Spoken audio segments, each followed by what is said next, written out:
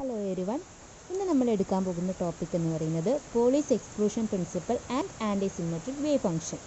ഈ ടോപ്പിക്കിൽ നമ്മൾ ആദ്യം പറയാൻ പോകുന്നത് പോളിസ് എക്സ്ക്ലൂഷൻ പ്രിൻസിപ്പിളിനെ കുറിച്ചിട്ടാണ്. പോളിസ് എക്സ്ക്ലൂഷൻ പ്രിൻസിപ്പിൾ കണ്ടുപിടിച്ചത് വോൾഫാങ് പോളി എന്ന് പറഞ്ഞൊരു സയൻറ്റിസ്റ്റാണ്. 1925 അദ്ദേഹം അത് കണ്ടുപിടിച്ചത്. അതെന്താ പറയുന്നതെന്ന് വെച്ചാൽ, in an atom no two electrons can be in the same quantum state, അല്ലെങ്കിൽ no two electrons in an atom can exist in the same quantum state. അതായത് ഒരു ആറ്റത്തിലെ രണ്ട് ഇലക്ട്രോൺസിന് ഒരിക്കലും സെയിം ക്വാണ്ടം സ്റ്റേറ്റിൽ വരാൻ പറ്റില്ല. അതായത് ഓരോ ഇലക്ട്രോണിനും each electron in an atom must have A different set of quantum numbers. ഓരോ ഇലക്ട്രോണിനും different set of quantum numbers ആയിരിക്കും. അതായത് ക്വാണ്ടം നമ്പേഴ്സ് ഏതൊക്കെ നമുക്കറിയാം, Na, L, Ml, Ms. ഈ 4 ക്വാണ്ടം നമ്പേഴ്സും ഒരാറ്റത്തിലെ രണ്ട് ഇലക്ട്രോൺസിന് ഒരിക്കലും സെയിം വരില്ല, എല്ലാം ഡിഫറെൻ്റ് ആയിരിക്കും. അതാണ് പോളിസ് എക്സ്ക്ലൂഷൻ പ്രിൻസിപ്പിൾ പറയുന്നത്.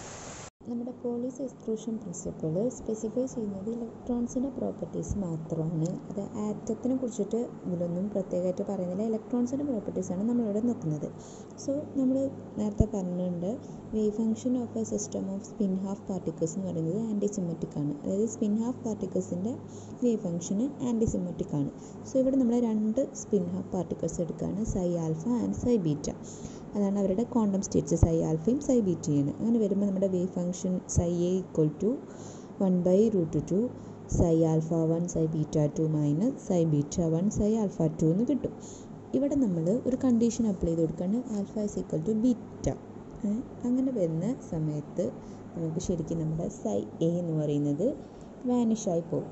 അത് നോക്കിയാലും നമ്മൾ ഇപ്പോൾ സൈ എ ഈക്വൽ ടു, അപ്പോൾ എന്താ പറയുക, 1/√2 സൈ alpha 1 psi alpha 2 minus psi alpha 1 psi alpha 2. So that is equal to 0 എന്ന് നമുക്ക് കിട്ടും. അതായത് നമുക്ക് സൈ എ ഈക്വൽ ടു 0 കിട്ടും. അതായത് അവിടെ എന്താ പറയുന്നത് വെച്ചാൽ, it's not possible for 2 particles to occupy the same state. നമ്മുടെ 2 പാർട്ടിക്കിൾസിനും സെയിം സ്റ്റേറ്റ് ഒരിക്കലും ഒക്യുപ്പൈ ചെയ്യാൻ സാധിക്കില്ല. അങ്ങനെ വരുമ്പോൾ നമ്മുടെ വേവ് ഫംഗ്ഷൻ എന്തായി പോകും, 0 ആയി പോകും. ഇതാണ് നമ്മുടെ പോളിസ് എക്സ്ക്ലൂഷൻ പ്രിൻസിപ്പിൾ പറയുന്നത്. സോ ഇവിടെ സൈ എ ഈക്വൽ ടു 0 വരും. ഇനി നമ്മൾ 2 ഐഡൻറ്റിക്കൽ പാർട്ടിക്കിൾസാണ് എടുത്തിരിക്കുന്നത്. Psi A equal to 1/√2 psi alpha 1 psi beta 2 minus psi beta 1 psi alpha 2. ഇവിടെ നമ്മൾ ജനറലൈസ്ഡ് ഇക്വേഷൻ എത്തിക്കാൻ വേണ്ടിയിട്ടാണ് നമ്മളിങ്ങനെ ചെയ്തു പോകുന്നത്. ആദ്യം 2 ഐഡൻറ്റിക്കൽ പാർട്ടിക്കിൾസ് എടുക്കും, പിന്നെ 3 എടുക്കും, പിന്നെ നമ്മളൊരു ജനറൽ ഫോർമുല ഇതിന് വേണ്ടിയിട്ട് ഉണ്ടാക്കും. ഇവിടെ ഇപ്പോൾ നമ്മൾ 2 പാർട്ടിക്കിൾസാണ് എടുത്തിട്ടുള്ളത്.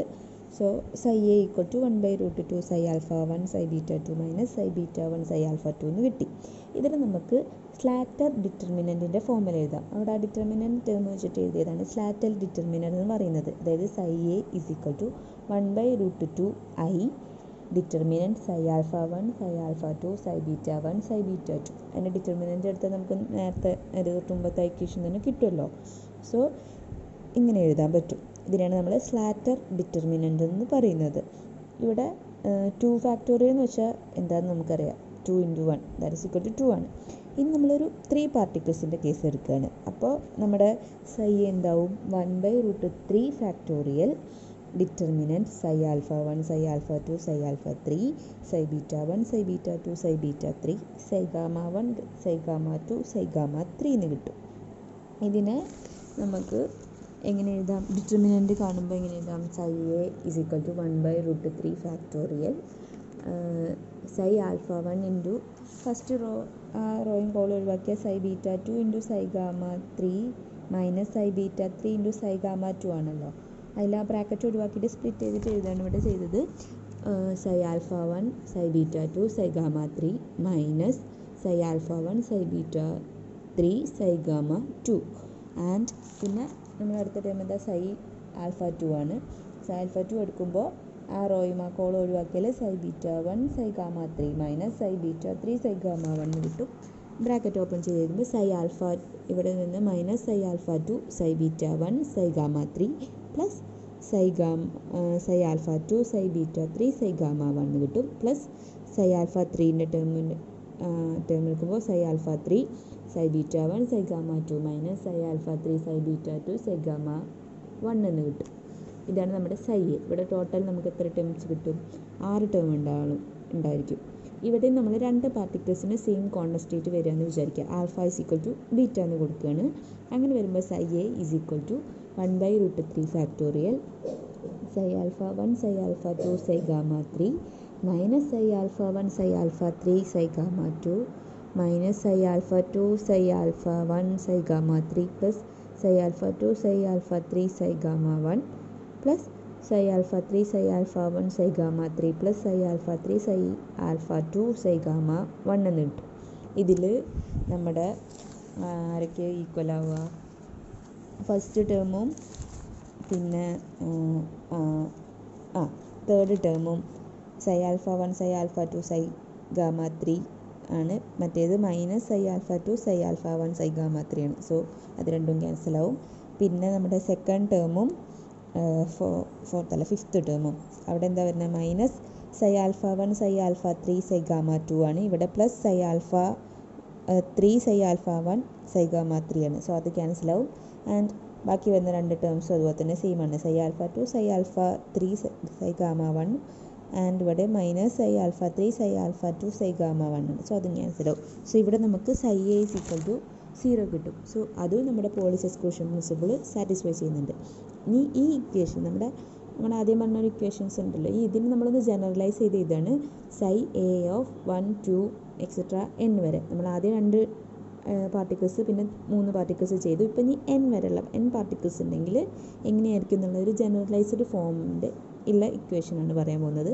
Psi A of 1 2 etcetera N is equal to 1/√n factorial determinant psi alpha 1 psi alpha 2 etcetera psi alpha N പിന്നെ സൈ ബീറ്റ 1 സൈ ബീറ്റ 2 എക്സെട്ര സൈ ബീറ്റ എൻ അങ്ങനെ പോയി സൈ N of 1 psi N of 2 അങ്ങനെ etcetera psi N of N വരെ പോകും. അതാണ് നമ്മുടെ ഒരു generalised equation എന്ന് പറയുന്നത്. സോ ഇത് നമുക്ക് എന്ത് കൺക്ലൂഡ് ചെയ്യാൻ പറ്റും? നമ്മുടെ ആൻറ്റിസിമെട്രിക് ആയിട്ടുള്ള ഒരു വേവ് ഫംഗ്ഷനാണ്. അതിൻ്റെ രണ്ട് particles identical particles same ആവുന്നതിനുള്ള possibility എന്ന് പറയുന്നത് 0 ആണ്. So hence we can conclude that the probability of two antisymmetric identical particles is 0.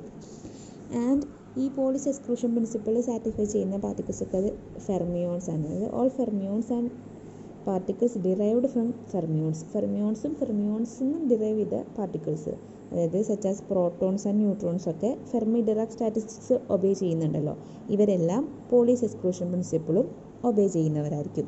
അതായത് പക്ഷേ നമ്മുടെ ബോസോൺസ് ഈ പോളി എക്സ്ക്ലൂഷൻ പ്രിൻസിപ്പിൾ ഒബേ ചെയ്യുന്നില്ല. ഫോർ സിസ്റ്റം ഓഫ് ബോസോൺസ് നമ്മുടെ വേവ് ഫംഗ്ഷൻ എന്ന് പറയുന്നത് സൈ S equal to 1/√2 psi alpha 1 psi beta 2 minus psi beta 1 psi alpha 2 ആണ്.